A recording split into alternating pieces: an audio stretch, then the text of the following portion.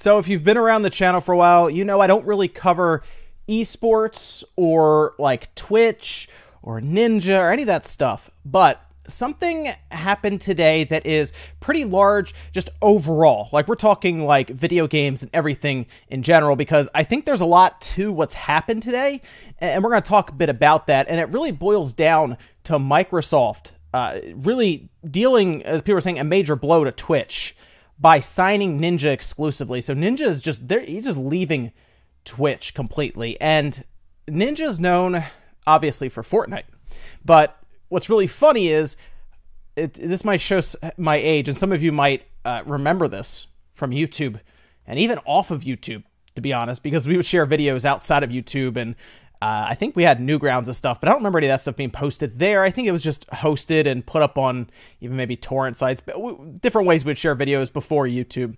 Anyway, there were ways that we would watch different videos around Halo. I think Call of Duty was another one, Modern Warfare when that came out, although Call of Duty 2 was still kind of popular online as well. But Halo had quite a presence, Halo 3 specifically, online back then, back in the late 2000s. I'm thinking like 2008, 2009, because I remember Halo 3 came out right at the end of 2007 in like the fall. So like 2008, 2009 is when it really started to pick up steam online, especially with YouTube showing up. And you may remember it if you're older. We would have different compilations of kill streaks and people doing really well in games. And you might think you're really good at Halo 3 like myself and my friends, I'm sure. But then you would watch some of these people play Halo and you would realize that you're probably not cut out for the tournament scene yet. And it would just take a lot more practice to get to that point if you could ever make it. And I specifically remember seeing several people online in these compilations playing, and they would throw all of the pros together because you might miss them in tournaments and stuff. And I do remember Ninja or Tyler Blevins at the time, Ninja, his tag was like Ninja, and then it had something in front of it. It was like straight something, or it might have been the clan he was with or something, but he was good. He was really good at Halo. He's one of the pros at Halo 3. And I think he also went on to Halo Reach, because I remember Halo Reach came out and I played some of that. I wasn't as into it as I was with Halo 3, so I kind of moved on from the whole thing, and then Halo 4 came out and I was definitely out by then. I just stuck with Halo 3 mostly. But of course, you got his big break with Fortnite, blows up on Twitch, plays with celebrities and everything, and now he is leaving and going to Microsoft. Mixer. Mixer is Microsoft's streaming platform, similar to Twitch, although I would argue that it's actually better in terms of quality overall. I've looked at Twitch, right?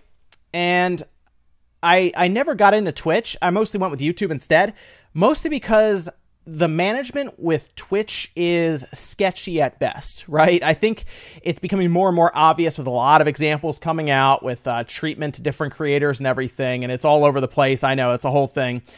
But I did try Mixer a while ago. In fact, I streamed Halo 3 a little while ago, and it was pretty good. It was around the time they did the rebranding, and I thought it worked fine. And I've even looked at it here and there and considered doing something with it, whether it's we restream and we have the Spawncast on YouTube and on Mixer. And I wasn't sure, because Microsoft, I didn't know if they were taking the platform seriously. And then they had layoffs recently where they had their original shows around video games. They had layoffs in that department. And to be honest, at that point, I thought they were kind of not really throwing in the towel, but maybe stepping back a bit and just letting the platform just kind of grow on its own if it was going to grow. However, it looks like they were pivoting in a different direction. And I don't think this is going to be the last signing, by the way. So Ninja is just straight up leaving Twitch. He's just going to specifically and exclusively stream on Mixer, and that is a big deal for Mixer. It does appear that Ninja's popularity has kind of waned a bit, and he was going down in terms of subscribers, but he's still a big name that would draw a pretty large crowd, right? I think his numbers for streaming are like 40,000 people or something at a time watching, something crazy. So he's going to bring an audience to Mixer, and it makes a lot of sense. And it seems that Microsoft is also planning ahead for Halo Infinite, I think. So here's the thing. Ninja's going to go to Mixer. He's not going to change much. He even said in their press release that he's not going to be changing anything too drastically. All right, so most likely he's going to continue to play Fortnite for the time being. All right, so after announcing it on his Twitter account and everything, and then having the press release go out, It sounds like he's going to continue doing Fortnite probably up until, I'm going to make a prediction, probably up until the beginning of next year, especially when the Master Chief Collection starts rolling out to PC, for example, right? I think that's when you may see all of a sudden Tyler do or Ninja do some sort of stream around Halo Reach, because that's going to be the first one apparently coming to PC. I could see that. I could see it just going, oh yeah, I'm going to be playing Reach tonight, you know, something like that. And then of course, the big one I think is going to be when Halo Infinite comes out at the end of next year. You will most likely see Ninja streaming Halo Infinite. And it's kind of a thing to me that's it's full circle, isn't it? I mean, if you think about it, he started out back in 2009 playing Halo 3, then Reach, and then kind of jumped around, eventually landing on Fortnite. And now he's coming back. He's coming back to Microsoft, to Mixer, and probably will be playing Halo Infinite back to where he started. In fact, he even said, going back to my streaming roots.